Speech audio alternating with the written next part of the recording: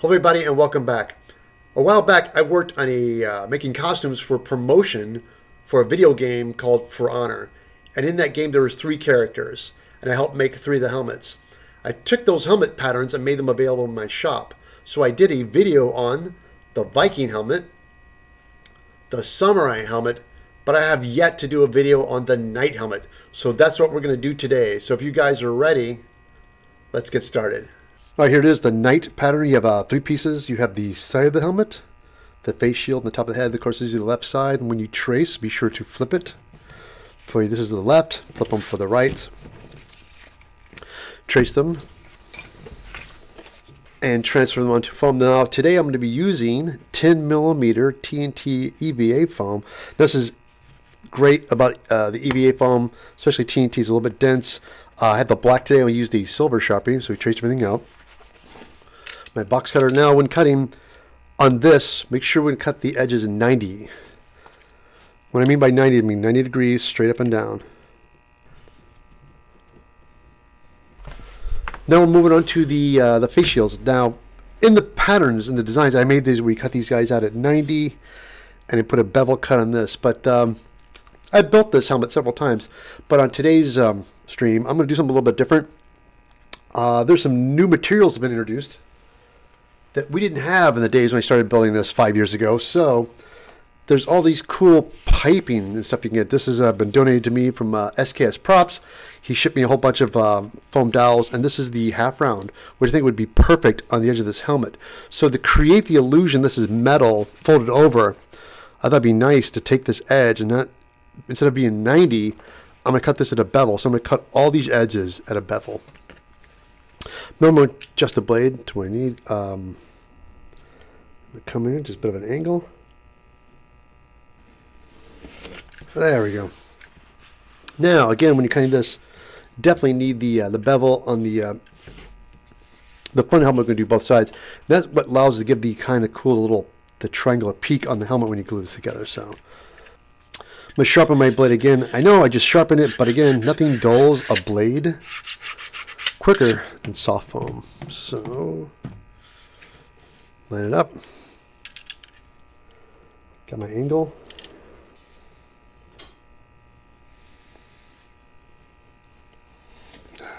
Perfect. Okay, all the parts have been cut out. We have the right, the lefts. So we got the 2 top of the helmets, the 2 sides, and the face shields. Now, before we go any further, we're going to do some more cutting on the face shield. But what we do, while everything's flat, this is the best time to cut these things out. So you can lay them down, use a straight edge. So that's what we're going to do. When it's nice and flat, it just makes cutting a lot easier. Now we're a little closer to our subject. We're going to go ahead and let's go and focus on this one first. Now I like using the box cutter because this blade, this is 10mm thick, so I want to make sure I cut all the way through.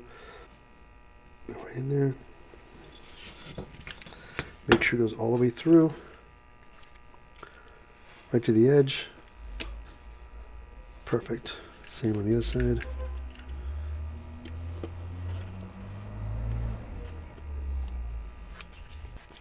Now it's cut all the way through. This is where you take the craft knife. So I take the craft knife and just start right there on the edge. On the corners.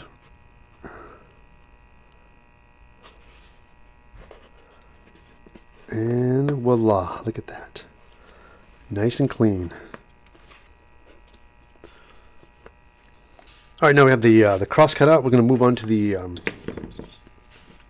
eye hole slot there. So same thing, we're going to go ahead and take the knife, use the metal straight edge, line it up. As you see, I always kind of stop at a certain point and lift up, so I don't want to go beyond the part I'm going to go. Just going to get it there, nice and square, line up. Got it. Other side. Like that. Like that, right to the edge. Perfect. This one I believe I can do by hand. Right through here. Follow the line.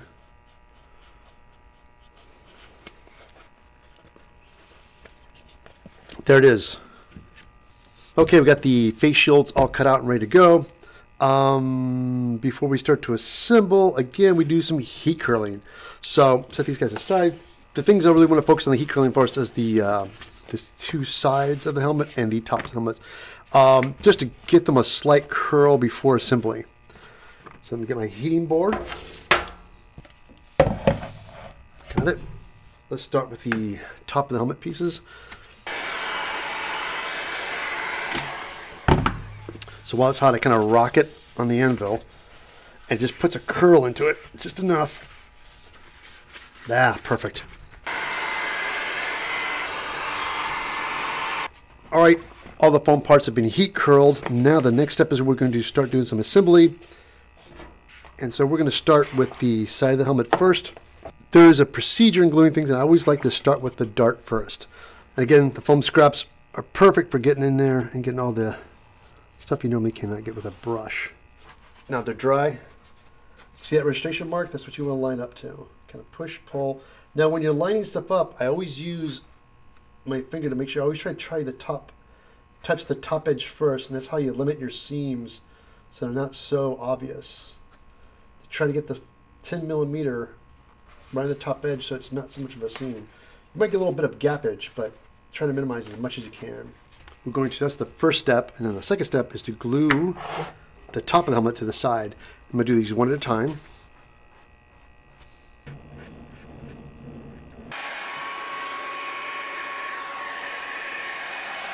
Let's go ahead and start with the front first. Line it up nice and flush. Top edge first. Anything we can do to minimize these seams. Now we got the two halves of the helmets glued together. We could probably glue them together, but I'm going to let this glue dry a little bit longer, so we're going to jump onto the face plate next. All right, so we're going to go ahead and glue these guys together.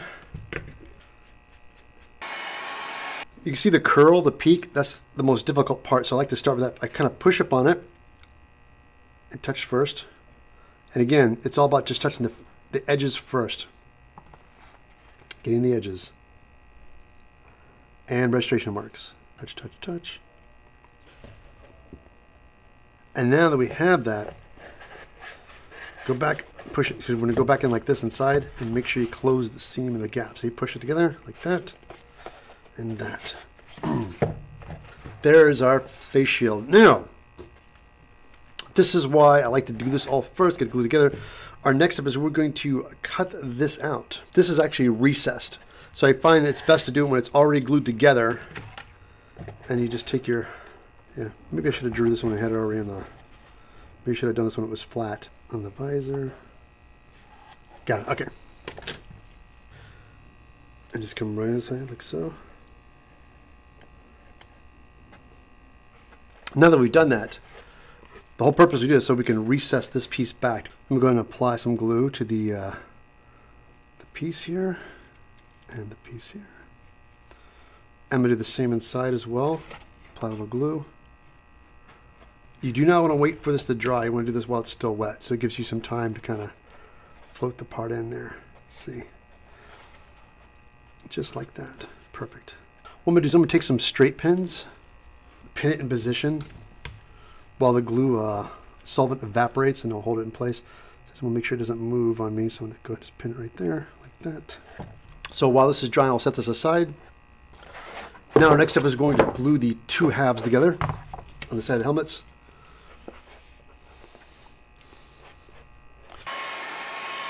I'm going to glue the two halves together. I like to start with the front. Touch the top edge first. Got it. All right, I'm going to set this aside, let this dry. Now look at this, I can tell these edges back here, the round ones, a little banged up. Kind of hacked them out with the blade. I want to clean these up, so I'll get my rotary tool. I'm going to go ahead and start. Let's see if we can start right here. I'm going to take my knife, and I want to cut a bit of a starting point right here. See where that falls, like that. Make a start there.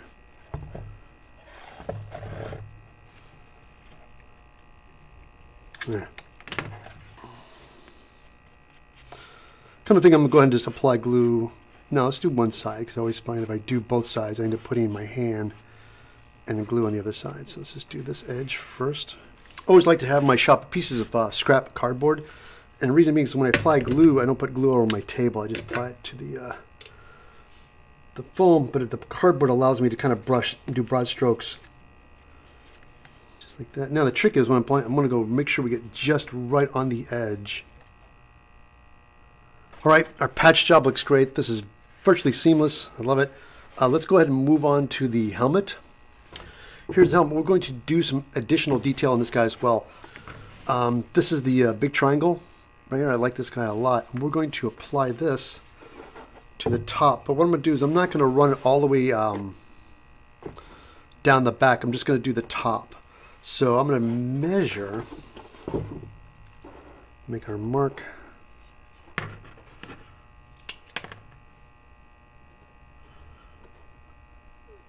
There you go. Now we have the mark in here. What I'm going to do is I'm going to cut this at an angle. So it'll actually, I'm going to cut from the top down. Start from the top and work my way down. And we're going to do the same with the front here as well. Kind of bring it down gradually. All right. I'm just going to go and soften up just a little bit with the rotary tool.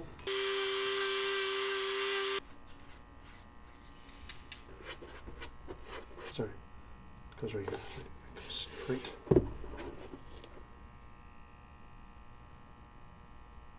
There, see? By cutting that, see how that nicely just drops off? Now we're going to move on to the bottom edge here. Got a smaller triangle that we're going to use for the bottom as well. We're going to do the same technique. We're just going to cut it slightly. Okay, we have the trim on the helmet base. We've got the top and the bottom edge on the face shield. We've got the edge here. Looks great. We recessed the slot here from the eyes. Looks great. Now we'll go ahead and I'm going to glue this guy on. Some people out there actually went through the trouble to make these open, but for me, I didn't design it to do that. I just make it to where I can just glue this straight on. So we're going to do that next. All around. Same thing over here. Mostly concentrate on the contact areas. Right there. You guys can see that. I get that start there, right there. Making contact. And then make contact here. Line it, kind of line it up. Touch it, again. Same thing with this part, right down here. Line it up. Well, there it is. The face shield's on. Look at that. That is looking awesome. Again, this stuff, the foam trim just really kind of pulls all this detail together. It really makes things pop. Because yeah, I used to go in and carve this all in. It looked all right, but this is much cleaner. I really am digging this. All right, just lay down some paper because we're going to start sealing this today. This helmet, I've been looking at it. I want to do a little bit of battle damage on it. Got my ceramic cutting wheel. Got my rotary tool.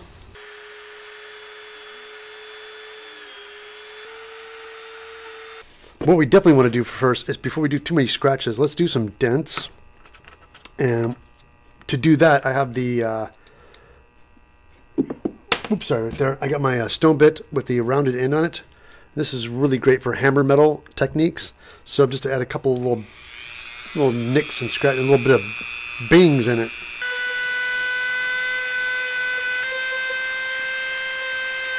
I'm liking this now. What I'm going to do next is to focus on some of these foam trim pieces, and this stuff is called a rapid fill. And what it is, it's a foam filler. I like it. This was made by Prop Monkey Studios, and he did it to seal foam. You just to brush it on, apply it, and sand it. I like to use it as a gap filler. I know he really originally did not design that with the intention of doing that. But if your seams are not, now I'm not talking about big gaping seams like you could use with quick seal. I'm talking about the really subtle fine seams. That's what this is perfect for. So if your seams are not that bad, but there's still a little bit there, you can patch them up. It's a little bit of a thick paste. I can show you guys real quickly. I like to take it with take a spatula like so. I just ladle it on like this. Now, the cool thing about rapid fill is that when it dries, you can sand it. I like to take a soft brush, and I'm going to go back over these guys on the foam trim.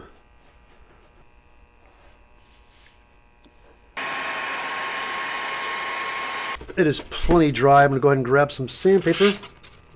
I got some, what we got here? Got a little 240 grit. Normally I have 400, but I'm not in my shop. But I figured this would knock it down a little bit quicker. So let's go ahead. So you guys can see it. It's starting. Look at that.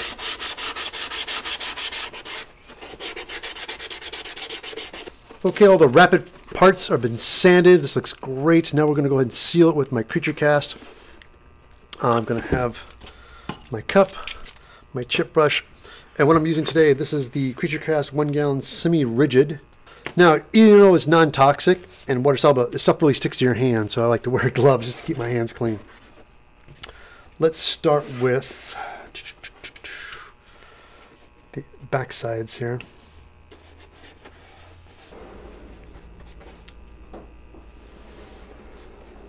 Now the helmet is on the stand. I'm going to speed up the drying a little bit with the hair dryer. All right, there you go. Take it off. Wow, look at that. Now, that is looking pretty slick. Again, now with the sealing the height of the seams, guys can see it virtually covers the seams completely in the back here. There's a little bit of texture I got in the Creature Cast, a little bit of chunks. What's great about this, let this dry completely for a day. I'm going to come back with some 400 grit sandpaper and give it one little bit of light sanding before we start painting. But this looks awesome. Very, very happy. None shall pass. Sorry, took my glasses off. Again, guys, this is the night helmet. It came out great. I'm really happy with it. I'm going to let this dry a little bit longer because there's a little bit of texture to it, and I know for a fact with the Creature Cast, when it gets completely dry, I can go back and lightly sand it with 400 grit. But I'm very, very happy with this helmet. If you guys like this helmet, don't forget you get the link for it below the video. Click on that. This video is from my live stream I do every other week on twitch.tv/EvilTedSmith. While you're at it, don't forget to go to Twitch and follow me there, and go to my website, eviltedsmith.com. Get on my mailing list, go to my YouTube channel, the Evil Ted channel, and subscribe. Watching these videos and shopping through my links, guys, helps me keep making videos. If you like this helmet pattern, I have two more. I got the Viking, I got the Samurai. These are all inspired for the game, For Honor. If you guys haven't seen that game, it's very cool. Our next step will be to paint this, but you have to come back for that later on Evil Ted Live. Thank you so much for watching, and I'll catch you back next time right here on what? Evil Ted Live.